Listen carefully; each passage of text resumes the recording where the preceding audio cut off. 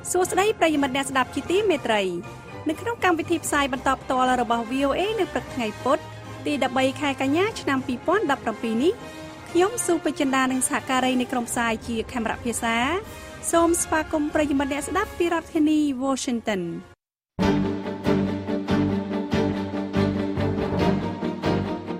ជាកិច្ចចាប់ផ្ដើមអ្នកនាងហុងចិន្តានឹងជូនដើមរឿងព័ត៌មានសំខាន់នៅព្រឹកនេះក្រុមប្រឹក្សាសន្តិសុខអង្គការសហប្រជាជាតិនឹងបើកកិច្ចប្រជុំជាបន្ទាន់មួយនៅថ្ងៃពុធនេះស្ដីពីអំពើហិង្សានៅមីយ៉ាន់ម៉ាសភាកេនយ៉ាបើកទ្វារប៉ុន្តែគណៈបកប្រឆាំងធ្វើពហិការមិនចូលរួមកូរ៉េខាងជើងថ្កោលទោសយ៉ាងខ្លាំងក្លាទៅលើទណ្ឌកម្មថ្មីរបស់អង្គការសហប្រជាជាតិ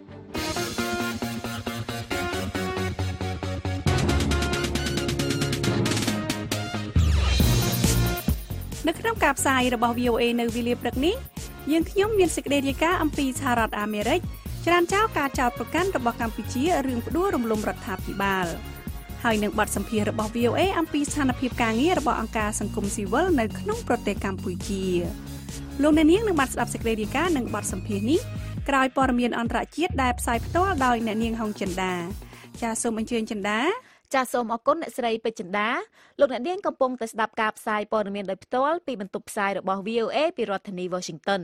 ប្រធានាធិបតីអាមេរិកលោក Donald Trump បានតែងតាំងអ្នកនាង Hope Hicks ជាប្រធានផ្នែកទំនាក់ទំនងអចិន្ត្រៃយ៍នៅសេតវិមាននេះបើយោងតាមការបញ្ជាក់របស់មន្ត្រីសេតវិមានម្នាក់អ្នកនាង Hicks បានកាន់តំណែងនេះជាបណ្ដោះអាសន្នបន្ទាប់ពីលោក Anthony Scaramucci ត្រូវបានដកចេញពីតំណែងនេះកាលពីខែកក្កដាក្រោយកាន់តំណែងបានត្រឹមតែ2សប្តាហ៍ប៉ុណ្ណោះអ្នកនាង Hicks បានកាន់តួនាទីជាមន្ត្រីទទួលបន្ទុកខាងសារព័ត៌មាននៃយុទ្ធនាការឃោសនាបោះឆ្នោតរបស់លោក Trump ហើយចាប់តាំងពីពេលនោះមកបានបម្រើការជាជំនួយការរបស់ប្រធានាធិបតីកាលពីមុនអ្នកនាង Hicks ដែលមានវ័យ28ឆ្នាំបម្រើការឲ្យក្រុមហ៊ុនត្រកូល Trump ដែលមានឈ្មោះថា Trump Organization ដោយរួមទាំងក្រុមហ៊ុនសម្លៀកបំពាក់របស់លោកស្រី Ivanka Trump ដែលជាកូនស្រីរបស់លោកប្រធានាធិបតី Trump ផងដែរ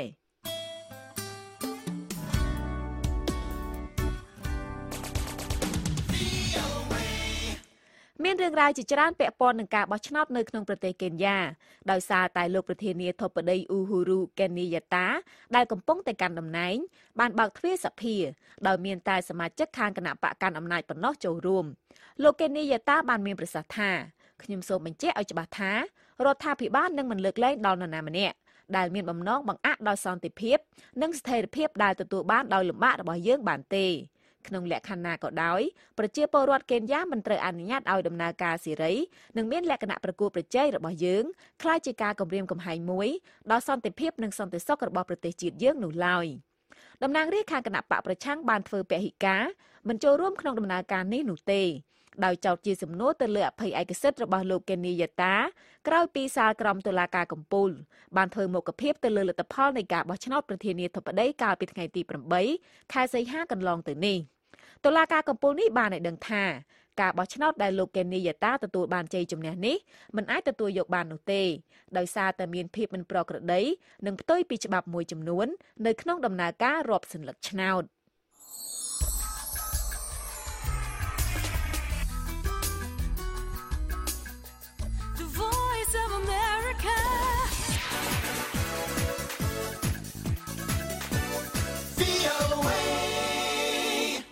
ប្រទេសកូរ៉េខាងជើងបានរិះគន់យ៉ាងចាស់ដៃកាលពីថ្ងៃអង្គារទៅលើការសម្រេចរបស់ក្រុមប្រឹក្សាសន្តិសុខអង្គការសហប្រជាជាតិក្នុងការដាក់ទណ្ឌកម្មថ្មីទៀតទៅដល់ប្រទេសអាស៊ីខាងកើតមួយនេះហើយកូរ៉េខាងជើងក៏បានព្រមានថា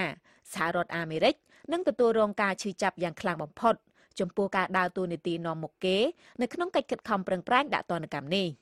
លោកហានតេសុងឯកអគ្គរដ្ឋទូតកូរ៉េខាងជើងបានថ្លែងនៅក្នុងសន្និសីទមួយក្នុងទីក្រុងហ្សឺណែវដែលរៀបចំឡើងដោយអង្គការសហប្រជាជាតិថាគណៈប្រតិភូរបស់ខ្ញុំថ្កោលទោសខ្លាំងបំផុតនិងច្រានចោលនៅសេចក្តីសម្រេចចុងក្រោយបង្អស់ដែលមានលក្ខណៈផ្ទុយនឹងច្បាប់របស់ក្រុមប្រឹក្សាសន្តិសុខអង្គការសហប្រជាជាតិនេះក្រុមប្រឹក្សាសន្តិសុខអង្គការសហប្រជាជាតិនឹងបើកកិច្ចប្រជុំជាបន្តមួយក្នុងសប្តាហ៍នេះទៅលើអំពើហិង្សាដែលនៅតែបន្តនៅប៉ែកខាងលិចប្រទេសមីយ៉ាន់ម៉ានិងបានបង្ខំឲ្យជនជាតិភាគតិចរ៉ូហីងយ៉ាកាន់សាសនាអ៊ីស្លាមចំនួន 370,000 នាក់រត់ភៀសខ្លួនទៅកាន់ប្រទេសបង់ក្លាដេសដែលនៅជិតខាងនោះកិច្ចប្រជុំដែលក្រុងនឹងធ្វើឡើងនៅថ្ងៃពុធនេះ ត្រូវបានស្នើឡើងដោយប្រទេសអង់គ្លេសនិងប្រទេសស៊ុយអែតកាលពីថ្ងៃច័ន្ទបន្ទាប់ពីលោក Zeid Ra'ad Ul Hussein ឧត្តមស្នងការសិទ្ធិមនុស្សអង្គការសហប្រជាជាតិបានហៅការប្រព្រឹត្តទៅលើជនជាតិភាគតិចរ៉ូហីញ៉ាថាជាឧទាហរណ៍មួយនៃការបោះសម្អាតពូជសាសន៍អ្នករស់នៅក្នុងរដ្ឋ Florida មួយចំនួនបានចាប់ផ្ដើមត្រឡប់ទៅកាន់លំនៅឋានរបស់ខ្លួនវិញហើយកាលពីថ្ងៃអង្គារ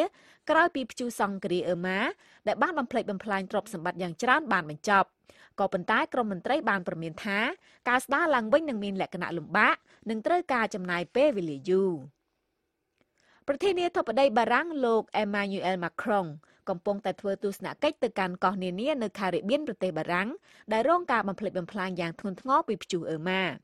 លោកម៉ាក្រុងបានធ្វើដំណើរទៅដល់ទីនោះកាលពីថ្ងៃអង្គារតាមរយៈយន្តហោះដែលមានដឹកទឹកស្បៀងអាហារថ្នាំពេទ្យនិងសម្ភារៈសម្រាប់ជួយសង្គ្រោះបន្ទាន់ផងដែរ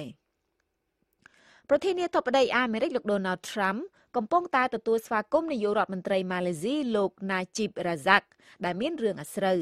លោកប្រធានាធិបតី Trump ក៏បានកោតសរសើរការវិនិយោគរបស់ប្រទេសម៉ាឡេស៊ីនៅក្នុងសហរដ្ឋអាមេរិកនិងការប្រយុទ្ធប្រឆាំងនឹងអំពើភេរវកម្មរបស់ប្រទេសនេះផងដែរលោក Trump បានថ្លែងកាលពីថ្ងៃអង្គារថាលោកនិងលោក Najib បានធ្វើការលើកិច្ចព្រមព្រៀងពាណិជ្ជកម្មធំៗជាច្រើនរួមមានទាំងកិច្ចព្រមព្រៀងទិញយន្តហោះ Boeing ដឹកអ្នកដំណើរក្នុងតម្លៃ $10,000 ទៅ $20,000 លានអាមេរិកផងដែរតែរដ្ឋាភិបាលកម្ពុជានិងអ្នកគាំទ្រគណៈបកកណ្ដាលអំណាចមួយចំនួនបានរិះគន់និងវាយប្រហារអាមេរិកថាជាអ្នកនៅពីក្រោយគណៈបកប្រឆាំងដើម្បីផ្ដួលរំលំរដ្ឋាភិបាលកាលពីរសៀលថ្ងៃអង្គារឯកអគ្គរដ្ឋទូតអាមេរិកប្រចាំកម្ពុជាបានធ្វើសេចក្តីថ្លែងការណ៍មួយដោយច្រានចោលការចោទប្រកាន់ទាំងនោះថាជាការចោទប្រកាន់ដែលប្រឌិតឡើងដោយគ្មានមូលដ្ឋាននិងខុសពីការពិតទាំងស្រុងកញ្ញាកាន់វិទ្យការនៃ VOA រាយការណ៍ពីរាជធានីភ្នំពេញដូចតទៅឯកអគ្គរដ្ឋទូតអាមេរិកប្រចាំកម្ពុជាបានច្រានចោលការចោទប្រកាន់ដែលថាសហរដ្ឋអាមេរិកបានគាំទ្រពីក្រោយគណៈបកប្រឆាំងដើម្បីផ្ដួលរំលំរដ្ឋាភិបាលកម្ពុជាដោយថាជាការចោទប្រកាន់ដែលមិនមានភស្តុតាងច្បាស់លាស់ឬមិនគួរឲ្យទុកចិត្តក្នុងកិច្ចពិភាក្សាតុមូលជាមួយអ្នកសារព័ត៌មានកម្ពុជាមួយចំនួននៅស្ថានទូតអាមេរិកនារសៀលថ្ងៃអង្គារនេះលោក William Hay ឯកអគ្គរដ្ឋទូតអាមេរិកប្រចាំនៅកម្ពុជាលើកឡើងថាលោកមានការភ្ញាក់ផ្អើលដែលរដ្ឋាភិបាលកម្ពុជាបានចោទប្រកាន់សហរដ្ឋអាមេរិកថាជាអ្នកនៅពីក្រោយគណៈបកសង្គ្រោះជាតិនិងមេដឹកនាំបកលោកកឹមសុខាដែលត្រូវបានចាប់ខ្លួនកាលពីដើមខែកញ្ញាដោយត្រូវចោទថាជាជនក្បត់ជាតិលោកឯកអគ្គរដ្ឋទូតបានចាត់ទុកថានេះជាការចោទប្រកាន់ដែលប្រឌិតឡើងដោយគ្មានមូលដ្ឋាននិងខុសពីការពិតទាំងស្រុង All of the accusations you've heard in recent weeks about the United States and I mean every one of them រាល់ការចោទប្រកាន់ដែលលោកអ្នកឮនៅក្នុងរយៈពេលប្រមាណសប្តាហ៍ថ្មីៗនេះស្ដីពីសហរដ្ឋអាមេរិកគឺសុទ្ធតែខុសទាំងអស់អត្ថបទនៅក្នុងសារព័ត៌មាននាពេលថ្មីៗស្ដីពីការចាប់ខ្លួនលោកកឹមសុខាត្រូវបានគេសរសេរខុសទាំងស្រុងនិងដោយចេតនាអំពីអ្វីដែលអាមេរិកកំពុងធ្វើនៅកម្ពុជាវាពិតជាការបង្វែរការយកចិត្តទុកដាក់ចេញពីបញ្ហាប្រកបមែនក្នុងរយៈពេលថ្មីៗនេះទាំងលោកនាយករដ្ឋមន្ត្រីហ៊ុនសែនមន្ត្រីរដ្ឋាភិបាលព្រមទាំងអ្នកគាំទ្រគណៈបកកាន់អំណាចមួយចំនួនតែងវាយប្រហារអាមេរិករឿងទម្លាក់គ្រាប់បែកនៅកម្ពុជាក្នុងសង្គ្រាមអាមេរិកវៀតណាមនិងថាអាមេរិកជាអ្នកនៅពីក្រោយគណៈបកប្រឆាំងដើម្បីផ្ដួលរំលំរដ្ឋាភិបាលរបស់លោកហ៊ុនសែនដែលកំពុងកាន់អំណាចអស់រយៈពេលជិត40ឆ្នាំក្នុងនោះសារព័ត៌មាន Fresh News ដែលស្និទ្ធនឹងរដ្ឋាភិបាលតែងតែផ្សព្វផ្សាយអត្ថបទដែលវាយប្រហារជាបន្តបន្ទាប់លើលោក William Hay ឯកអគ្គរដ្ឋទូតអាមេរិកប្រចាំកម្ពុជាលោក William Hay បានបន្ថែមក្នុងកិច្ចពិភាក្សាតុមូលនោះថាលោកទទួលស្គាល់បញ្ហាពាក់ព័ន្ធនឹងការទម្លាក់គ្រាប់បែកលើប្រទេសកម្ពុជាលោកបញ្ជាក់ថាអាមេរិកបានបដិញ្ញាចិត្តក្នុងការដោះស្រាយបញ្ហាទាំងនោះតាមរយៈការផ្តល់ជំនួយសម្រាប់ការងារលុបបំបាត់យុទ្ធភ័ណ្ឌមិនទាន់ផ្ទុះលោកបញ្យល់បន្ថែមថាពាក់កណ្ដាលនៃទឹកប្រាក់ជំនួយត្រូវបានប្រើសម្រាប់លុបបំបាត់យុទ្ធភ័ណ្ឌដែលទម្លាក់ដោយយន្តហោះអាមេរិកនៅភាគខាងកើតនៃប្រទេសកម្ពុជាហើយទឹកប្រាក់ពាក់កណ្ដាលទៀតត្រូវបានប្រើសម្រាប់ដោះមីនរបស់ចិនសូវៀតនិងវៀតណាមនៅភាគខាងលិចនៃប្រទេសនៅតាមចំការមីនដែលមានគ្រោះថ្នាក់10ដងលើសគ្រាប់បែកដែលទម្លាក់ដោយអាមេរិកពាក់ព័ន្ធនឹងព្រឹត្តិការណ៍នយោបាយនៅកម្ពុជាក្នុងរយៈពេលប្រមាណខែចុងក្រោយនេះលោក William Hay បញ្ជាក់ថាមិនបានធ្វើឲ្យប៉ះពាល់ដល់រដ្ឋាភិបាលអាមេរិកនោះទេប៉ុន្តែលោកថាវាបានបង្កតែផលវិបាកដល់ប្រទេសកម្ពុជានិងប្រជាពលរដ្ឋខ្មែរប៉ុណ្ណោះលោកបន្ថែមថា អាមេរិកអំពាវនាវឲ្យរដ្ឋាភិបាលកម្ពុជាស្ដារស្ថានភាពនយោបាយឡើងវិញដើម្បីធានាដល់ការបោះឆ្នោតជាតិនៅឆ្នាំខាងមុខអាចទទួលយកបានទាំងមជ្ឈដ្ឋានជាតិនិងសហគមន៍អន្តរជាតិទាមទារឲ្យដោះលែងលោកកឹមសុខាជាបន្ទាន់ដំណើរការធម្មតារបស់ទីផ្សារសារព័ត៌មានកម្ពុជាក៏គួរទទួលបានការស្ដារឡើងវិញផងដែរការដាក់សម្ពាធលើអង្គការសង្គមស៊ីវិលគួរត្រូវបានបញ្ឈប់ហើយប្រហែលជាសំខាន់ជាងនេះទៅទៀតរដ្ឋាភិបាលបកប្រឆាំងនិងសង្គមស៊ីវិលគួរតែចាប់ផ្ដើមកិច្ចសន្ទនាអំពីអនាគតប្រជាធិបតេយ្យរបស់កម្ពុជាក្នុងបរិយាកាសបើកចំហគោរពនិងគ្មានសម្ពាធក្នុងវីដេអូឃ្លីបមួយដែលរដ្ឋាភិបាលសម្អាងជាភស្តុតាងចាប់ខ្លួនមេដឹកនាំបកប្រឆាំងលោកកឹមសុខាបានថ្លែងទៅកាន់អ្នកគាំទ្រក្នុងប្រទេសអូស្ត្រាលីកាលពីឆ្នាំ2014ថាយុទ្ធសាស្ត្ររបស់លោកមានការគាំទ្រដោយសហរដ្ឋអាមេរិកលោកថាយុទ្ធសាស្ត្រនោះគឺដើម្បីផ្លាស់ប្ដូរមេដឹកនាំផ្ដាច់ការលោកកឹមសុខាបន្តក្នុងវីដេអូឃ្លីបនោះថាអង្គការអាមេរិកបានហៅរូបលោកទៅសហរដ្ឋអាមេរិកដើម្បីសិក្សានិងបានផ្ដល់យោបល់ឲ្យលោកឈប់ធ្វើនយោបាយមួយរយៈនិងបង្កើតអង្គការមួយកាលពីឆ្នាំ2002គណៈបកប្រឆាំងបានចាត់ទុកការចាប់ខ្លួនលោកកឹមសុខាជារឿងនយោបាយហើយបានច្រានចោលការចោទប្រកាន់ថាគណៈបកមានទំនាក់ទំនងជាមួយសហរដ្ឋអាមេរិកដើម្បីផ្ដួលរំលំរដ្ឋាភិបាលលោកផៃស៊ីផានអ្នកនាំពាក្យទីស្តីការគណៈរដ្ឋមន្ត្រីប្រាប់ VOA ថាការថ្លែងរបស់លោកកឹមសុខាបង្ហាញថាសហរដ្ឋអាមេរិកជាអ្នកនៅពីក្រោយនិងជាអ្នកលោកដៃជ្រៀតជ្រែកចូលបញ្ហាលទ្ធិប្រជាធិបតេយ្យកម្ពុជាដូច្នេះលោកថាកម្ពុជាគ្រាន់តែប្រើប្រាស់សិទ្ធិប្រឆាំងនឹងការលោកដៃចូលកិច្ចការផ្ទៃក្នុងរបស់កម្ពុជាប៉ុណ្ណោះលោកបន្តថាការថ្លែងរបស់ឯកអគ្គរដ្ឋទូតអាមេរិកប្រចាំកម្ពុជាគឺជាការបិទបាំងទង្វើជ្រៀតជ្រែកចូលអធិបតេយ្យរបស់កម្ពុជាការលើកឡើងនេះវាមិនឆ្លើយតបនឹងអ្វីដែលកើតឡើងជាក់ស្ដែងរបស់កម្ពុជាព្រមទាំងជាការធ្វើយុទ្ធនាការនយោបាយដើម្បីលាក់លៀមការលោកដៃដែលជាជ្រែកនៅក្នុងការលើកស្ទួយរបស់កម្ពុជាទោះជាយ៉ាងណាលោកផៃស៊ីផានក៏បានសរសេរនៅលើ Facebook របស់លោកនៅថ្ងៃអង្គារនេះដែរថាកម្ពុជានៅតែរក្សាកិច្ចសហការជាមួយរដ្ឋាភិបាលសហរដ្ឋអាមេរិកជាមួយការគោរពផលប្រយោជន៍គ្នាទៅវិញទៅមកលោក William Hay អគ្គរដ្ឋទូតអាមេរិកប្រចាំនៅកម្ពុជាក៏បានបន្ថែមថាចាប់តាំងពីបង្កើតស្ថានទូតអាមេរិកនៅកម្ពុជាឡើងវិញក្នុងឆ្នាំ1994រដ្ឋាភិបាលអាមេរិកមានគោលដៅសំខាន់គឺដើម្បីស្ដារទំនាក់ទំនងការទូតប្រទេសទាំងពីរឡើងវិញតាមរយៈការជួយអភិវឌ្ឍសេដ្ឋកិច្ចវិស័យអប់រំសុខភាពសាធារណៈនិងជំរុញប្រព័ន្ធយុត្តិធម៌និងលទ្ធិប្រជាធិបតេយ្យជាដើមរាយការណ៍ពីរាជធានីភ្នំពេញនាងខ្ញុំកាន់វិជ្ជការ VOA ចំណាត់ការរបស់រាជរដ្ឋាភិបាលកម្ពុជាក្នុងរយៈពេលប្រមាណខែចុងក្រោយនេះបាននាំឲ្យអង្គការសង្គមស៊ីវិលមានការប្រយ័ត្នប្រយែងក្នុងការធ្វើសកម្មភាពរបស់ខ្លួនលោកសឿងសារឿននាយកប្រតិបត្តិនៃគណៈកម្មាធិការប្រតិបត្តិការដើម្បីកម្ពុជាអញ្ជើញមករដ្ឋធានី Washington ដើម្បីផ្ដល់បទសម្ភាសន៍ដល់លោកម៉ែនកឹមសេងនៃ VOA ពីស្ថានភាពការងាររបស់អង្គការសង្គមស៊ីវិលនៅក្នុងប្រទេសកម្ពុជាសូមលោកអ្នកនាងស្ដាប់បទសម្ភាសន៍នេះទាំងស្រុងដូចតទៅបាទសូមជម្រាបសួរលោកសរឿនបាទសូមជម្រាបសួរលោកកឹមសេងបាទយើងឃើញថាស្ថានភាពនយោបាយនៅក្នុងប្រទេសកម្ពុជាមានការវិវត្តមកដល់កម្រិតមួយដែលនាំឲ្យមានការព្រួយបារម្ភនៅលើឆាកអន្តរជាតិហើយនឹងនៅក្នុងប្រទេសកម្ពុជាផងដែរដូចជាមានដោយការបិទអង្គការ NDI បិទស្ថានីយ៍វិទ្យុមួយចំនួនហើយនឹងសារព័ត៌មានដូចជាកាសែត Cambodia Daily ជាដើមហ្នឹងតើការវិវត្តបែបនេះមានផលប៉ះពាល់យ៉ាងម៉េចដែរទៅដល់ស្ថានភាពនិងការអនុវត្តការងាររបស់អង្គការសង្គមស៊ីវិលនៅក្នុងប្រទេសកម្ពុជាហ្នឹងបាទសូមអរគុណលោកកឹមសេងហើយជាបឋមសូមគោរពនិងជម្រាបសួរដល់ភ្ញៀវដល់អ្នកដែលកំពុងតាមដានស្ដាប់វិទ្យុ VOA ទាំងអស់ជាទីគោរពបាទតាមពិតទៅដំណើរទស្សនកិច្ចរបស់ខ្ញុំមកនេះគឺជាការគ្រោងទុករួចមកហើយដែលខ្ញុំត្រូវបានអញ្ជើញដោយអង្គការនានានៅជាពិសេសនៅប្រទេសអាល្លឺម៉ង់ដែលគេមករៀបចំសិក្ខាសាលានៅទីក្រុង Washington ប្រទេសសហរដ្ឋអាមេរិកនេះហើយមានព្រឹត្តិការណ៍ច្រើននៅទីនេះគឺពាក់ព័ន្ធទី1រឿងវេទិកាជាលក្ខណៈសកលស្ដីអំពីលំហប្រជាធិបតេយ្យសម្រាប់អង្គការសង្គមស៊ីវិលដែលនឹងធ្វើនៅថ្ងៃទី11និងថ្ងៃទី12ខែកញ្ញាហើយបន្ទាប់មកខ្ញុំនឹងចូលវគ្គសិក្ខាសាលាគឺការប្រជុំកម្រិតខ្ពស់ជាមួយនឹងគណៈរដ្ឋមន្ត្រីដែលជាប្រទេសដែលជាសមាជិកនៃសហគមន៍ប្រជាធិបតេយ្យនឹង ដោយឆ្លៀតឱកាសនេះបានជួបលោកកំសែងហើយសំណួររបស់លោកកំសែងសួរថាតើមានការព្រួយបារម្ភអីខ្លះនៅពេលដែលបញ្ហានយោបាយសប្តាហ៍ថ្ងៃនេះកំពុងឡើងកម្ដៅយ៉ាងខ្លាំងទៅតាមការវិភាគរបស់អ្នកវិភាគទាំងថ្នាក់ជាតិនិងថ្នាក់អន្តរជាតិជាការពិតលោកកំសែងហើយនឹងអ្នកតាមដាននយោបាយទាំងអស់គឺយើងជាសង្គមស៊ីវិលគឺយើងមានការព្រួយបារម្ភយ៉ាងខ្លាំងដោយសារ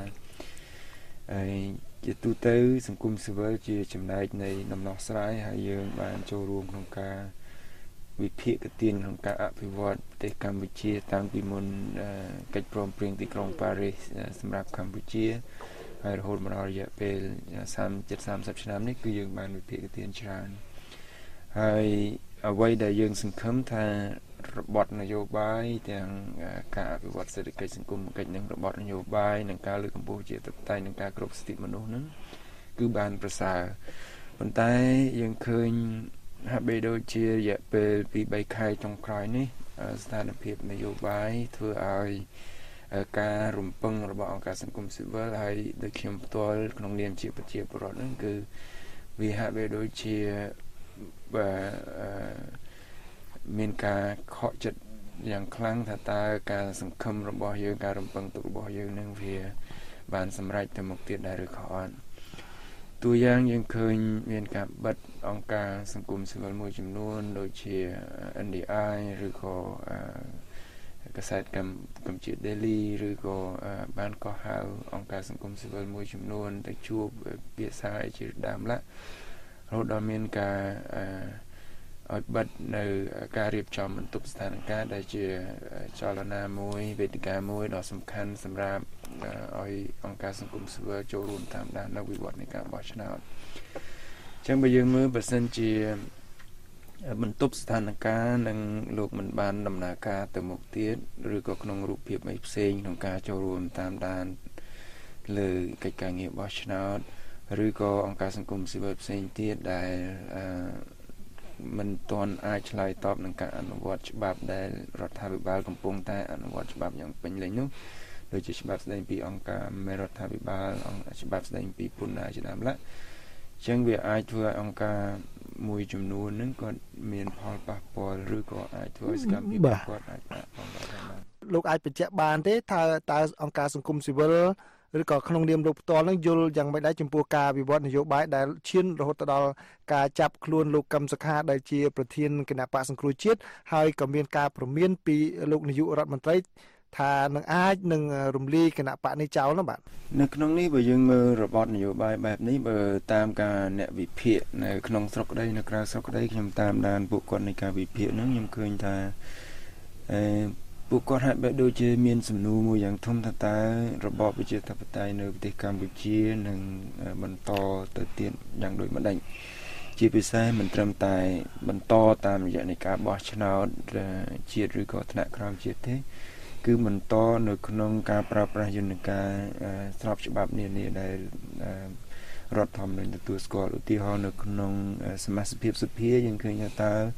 រយៈពេលកន្លងមកនេះតើសភាទាំងសភាដែលគណៈបកប្រឆាំងនិងសភាទាំងគណៈបកកាន់អំណាចនឹងលោកបានធ្វើការជាមួយគ្នាយ៉ាងសស្រាក់ស្រាមប្រកបដោយបរិយាកាសអំណោយផលដែរឬក៏អត់ហើយសួរថាតើប្រជាពលរដ្ឋទូទៅលោកមានការទុកចិត្តនឹងមានជំនឿថាគាត់អាចបញ្ចេញមតិយោបល់ប្រកបទៅដោយសុវត្ថិភាពនិងសេរីភាពពេញលេញដែរឬក៏អត់អញ្ចឹងបើយើងមើលលទ្ធិប្រជាធិបតេយ្យមិនមែនត្រឹមតែការបោះឆ្នោតនោះទេគឺត្រូវធានាឲ្យប្រជាពលរដ្ឋមានសិទ្ធិគ្រប់គ្រាន់ក្នុងការចូលរួមក្នុងការអភិវឌ្ឍទូទៅនៅក្នុងវិស័យសេដ្ឋកិច្ចវិស័យអប់រំនៅក្នុងការបញ្ចេញមតិដោយសេរីនិងតម្លាភាពផងហើយនឹងឲ្យប្រព័ន្ធរដ្ឋជាពិសេសប្រព័ន្ធតាក់ទងទៅនឹងរដ្ឋសភាដែលជាអ្នកធ្វើច្បាប់ហើយនឹងតុលាការដែលជាអ្នកដែលអនុវត្តច្បាប់ឬក៏ការពារច្បាប់ហ្នឹងលោកគួរតែអនុវត្តបានទៅតាមឆន្ទានុសិទ្ធិរបស់គាត់បានប្រសើរបាទចា៎លោកសរឿនពិនិត្យឃើញយ៉ាងម៉េចឬក៏អាចនឹងវិតម្លៃយ៉ាងម៉េចសម្រាប់ការបោះឆ្នោតជាតិនៅឆ្នាំ2018ដែលនៅសល់តែប្រហែលខែខាងមុខទៀតហើយស្រាប់តែមានស្ថានភាពបែបនេះកើតឡើងនៅក្នុងប្រទេសកម្ពុជាហ្នឹងបាទ យើង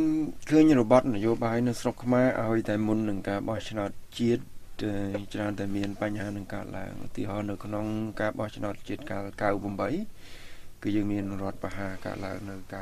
97បោះឆ្នោត2003ក៏មានបញ្ហាមួយឆ្នាំមុននឹងដែរដូចជាការធ្វើឲ្យគណៈបកហ៊ុនស៊ិនប៉ិចនឹងកាន់តែថយចុះអីជាដើមឡាហើយខ្ញុំគិតថារបបនយោបាយនេះវាដូចកើតឡើងដដែលហើយប៉ុន្តែមកដល់ពេលនេះយើងឃើញថាជារបបនយោបាយមួយដែលជាការព្រួយបារម្ភដែលត្រង់ថាគណៈបកប្រឆាំងដែលធំជាងគេកំពុងតែមានបញ្ហាប្រឈមទាំងផ្លូវច្បាប់ផងទាំងការរៀបចំនៃគណៈគ្រប់គ្រងផ្ទៃក្នុងរបស់ពួកគាត់ហើយយើងមើលបើសិនជាតាមច្បាប់គណៈបកដែលត្រូវបានកែសម្រួលពីរដងក្នុងរយៈពេលតែ3ខែកន្លងមកនេះគឺអាចធ្វើឲ្យគណៈបកនានាដែលថ្នាក់ដឹកនាំ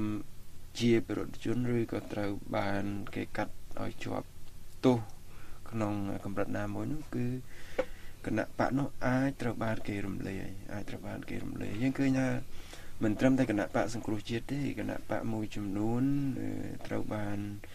ថ្នាក់ដឹកនាំរបស់ខ្លួននឹងលា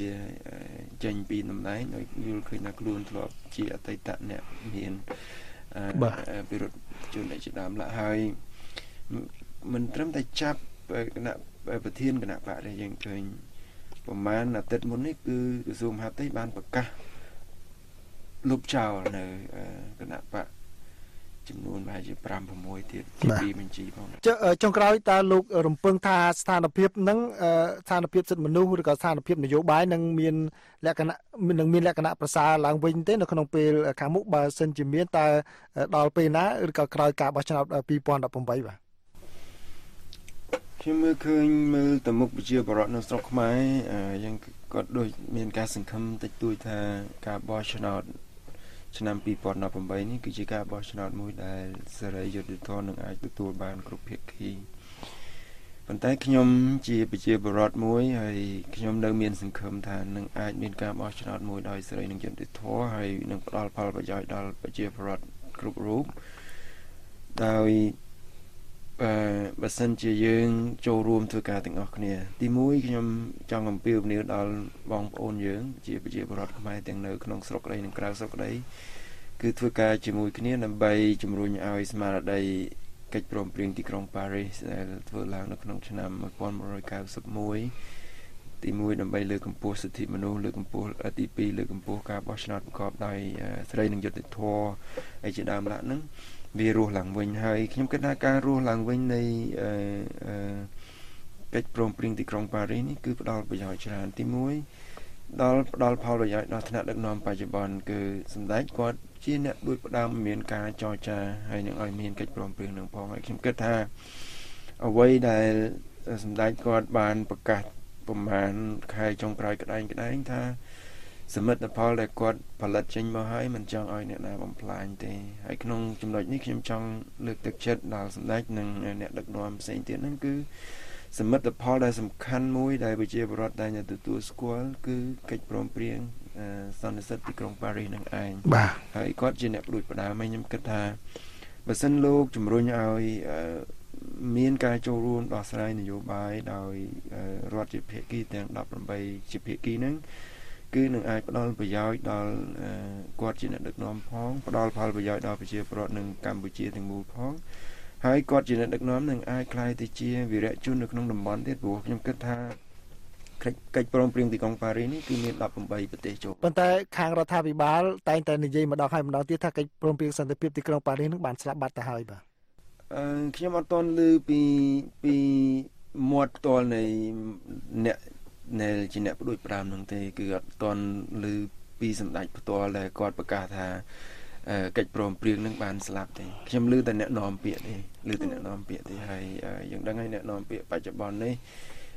ភាគតិចណាស់ដែលប្រជាពលរដ្ឋផ្ដល់សេចក្តីទំនុកទុកចិត្តទៅលើអ្នកនាំពាក្យរបស់រដ្ឋាភិបាលហើយបើសិនជាសម្ដេចលោកថា កិច្ចព្រមព្រៀងទីក្រុងប៉ារីសបានស្លាប់បាត់បង់ខ្ញុំគិតថាសមិទ្ធផលរបស់សម្ដេចក៏វាតាមនឹងដែរចា៎សម្ដេចគួរតែយកសមិទ្ធផលនៃកិច្ចព្រមព្រៀងទីក្រុងប៉ារីសនឹងឲ្យរស់ឡើងវិញដើម្បីជាប្រយោជន៍របស់សម្ដេចផងហើយនឹងប្រជាជាតិទាំងមូលបាទសូមអរគុណលោកសឹងសរឿនសូមជម្រាបលាលោកបាទសូមអរគុណសូមជម្រាបលាលោកអ្នកនាងទើបបានស្ដាប់បទសម្ភាសន៍រវាងលោកម៉ែនកំសែងនៃ VOA ជាមួយលោកសឿងសរឿននាយកប្រតិបត្តិនៃគណៈកម្មាធិការប្រតិបត្តិការដើម្បីកម្ពុជាអំពីស្ថានភាពការងាររបស់អង្គការសង្គមស៊ីវិលនៅក្នុងប្រទេសកម្ពុជាលោកអ្នកនាងអាចស្ដាប់បទសម្ភាសន៍នេះទាំងស្រុងឡើងវិញបានដោយចូលទៅកាន់គេហទំព័រដែលមានអាសយដ្ឋាន khmer.voanews.com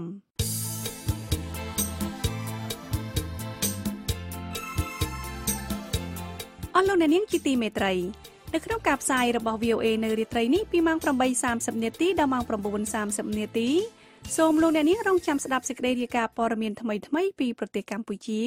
ពីតំបន់អាស៊ីនិងពីជុំវិញពិភពលោក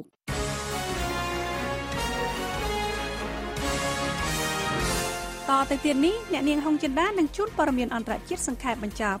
ចាសសូមអញ្ជើញចិន្តាចាសសូមអរគុណអ្នកស្រីពេជ្រចិន្តាកាលពីថ្ងៃអង្គារក្រុមហ៊ុន Apple បានបញ្ចេញទូរស័ព្ទស៊េរីថ្មីចំនួន2គ្រឿង2ប្រភេទសំទោសគឺទូរស័ព្ទ iPhone X និងទូរស័ព្ទ iPhone 8សម្រាប់ការបញ្ជាទិញទុកជាមុនទូរស័ព្ទ iPhone X មានតម្លៃ$999 អាមេរិកនិងចាប់ផ្ដើមផ្ញើទៅកាន់អតិថិជននៅថ្ងៃទី3ខែវិច្ឆិកាខាងមុខនេះចំណែកឯទូរស័ព្ទ iPhone 8និងទូរស័ព្ទ iPhone 8 Plus មានរូបរាងស្រដៀងនឹង iPhone 7 និង 7 Plus ដែរប៉ុន្តែមានកញ្ចក់នៅខាងក្រោយសម្រាប់សាកថ្មដោយប្រើប្រាស់ wirelessគណៈកម្មការស៊ើបអង្កេតការបន្លំស្លឹកឆ្នោតរបស់លោកប្រធានាធិបតីអាមេរិក Donald Trump បានជួបប្រជុំគ្នានៅក្នុងរដ្ឋ New Hampshire ប៉ែកឦសានសហរដ្ឋអាមេរិកកាលពីថ្ងៃអង្គារបន្ទាប់ពីសមាជិកខាងគណៈបក្សសាធារណរដ្ឋម្នាក់អះអាងថា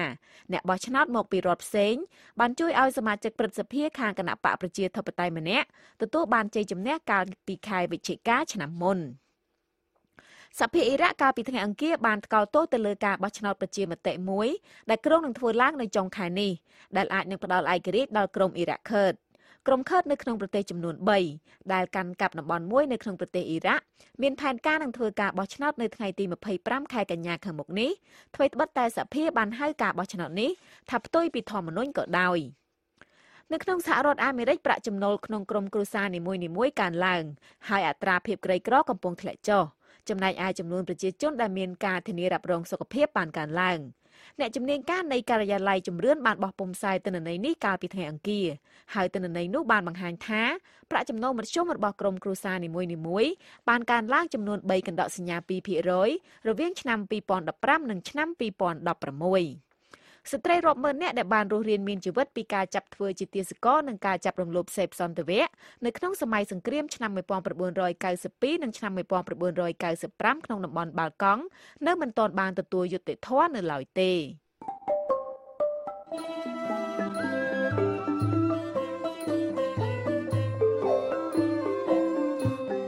កម្មវិធីផ្សាយរបស់ VOA នៅវេលាព្រឹកនេះចាប់តែត្រឹមណេះក៏ប៉ុន្តែលោកអ្នកនាងនៅអាចស្ដាប់ឬអានព័ត៌មានរបស់ VOA ឡើងវិញបានតាមរយៈគេហទំព័រដែលមានអាសយដ្ឋាន khmer.voanews.com ហើយនៅវេលាយប់នេះសូមលោកអ្នកនាងរងចាំស្ដាប់ការផ្សាយបន្តផ្ទាល់របស់ VOA ពីម៉ោង 8:30 នាទីដល់ម៉ោង 9:30 នាទី